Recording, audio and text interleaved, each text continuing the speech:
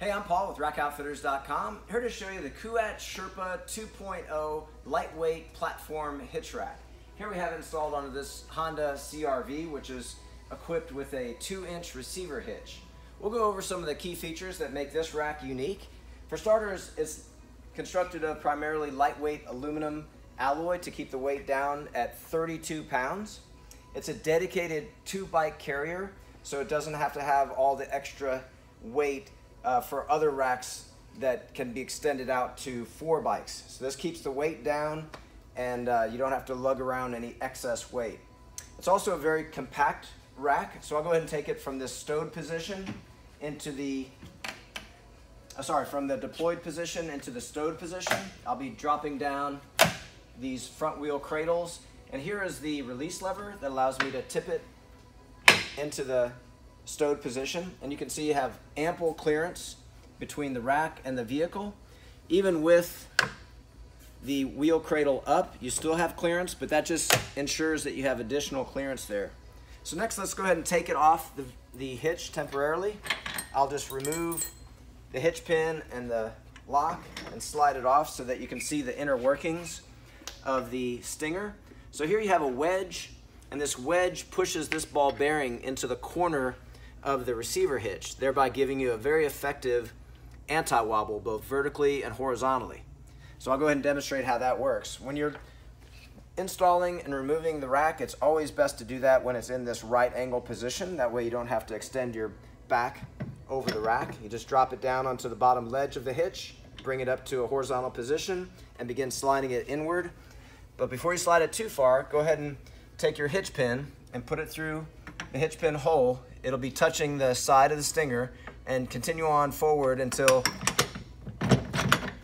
the hitch pin goes through the hole. It's acting as a feeler. Once it does that, then you can pull back on it and begin tightening this knob, which is going to push that ball bearing into the corner of that receiver hitch. And you just get that good and snug, and once it is snug, you can see here how you have a very, very rigid connection to that receiver hitch. Next, we'll take the hitch lock, and in this case, this is a spring-loaded lock mechanism, so it does not require that the key is inserted to lock it. So you simply cover up the keyhole and reach down and snap it onto your hitch pin. We pulled back on the stinger to apply a slight bit of friction on the pin so it doesn't move around. Okay, next let's go ahead and bring it back into the carrying position. And so to do that, you'll see here you have essentially a foot pedal.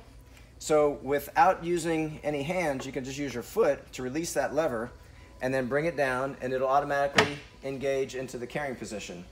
So let's load a bicycle into this inner position. To do that, I'll bring the hold down arm out and extend it and bring up the front wheel cradle, and also open the rear wheel cradle. I'll press this button to release the strap. This strap is a nylon strap that's rigid, but on the inner edge it has a cushioned rubber protector for your rim. Also, the cradle pivots, which means it can stay stationary. It doesn't have to slide back and forth on a long tray. It automatically will adjust to the wheelbase length. So here we have a bicycle with relatively thin tires. So this rack can accommodate even thinner tires, as well as bicycles with much wider tires, a really wide range of different tire shapes and sizes, and anywhere from small wheels to larger wheels. So I'll bring up this hold down arm. You'll notice there is a indentation in the top of this hook, and that's what we need to press against the tire. And you want to get it near to the first point of contact on the bike without it actually touching. Once you have it there, then you want to give it a good firm press down to make sure it has a good grip onto that tire. And then here in the back, you can see that this rear wheel cradle is automatically adjusted. I'm going to go ahead and just bring it around to where we have a nice space to run the strap through. You just run the strap through, pull it snug, and now the bicycle is ready for transport. So next I'll show you the cable lock, and if you see here, we have a lockdown point. The lockdown point is what we'll use to attach the cable lock. So we have the loop end that goes around the bicycles, and then the lockdown point that goes through the loop, and then you engage it into that lockdown point. Again, this is spring loaded, so you don't need the key to lock it, only to release the key and release the lock cable. Next, we have an additional feature, which is access into the back of the vehicle. To do that, even with the bike or two bikes loaded, we pull this lever forward and then allow the rack to come down. You guide the rack down, and now you have access into the back of the vehicle in most circumstances as well. So I'll go ahead and lift that back up. You lift at the nameplate at the front, and it'll re-engage, and then you're ready to transport your bicycles. So those are all the key features of the Kuat Sherpa 2.0.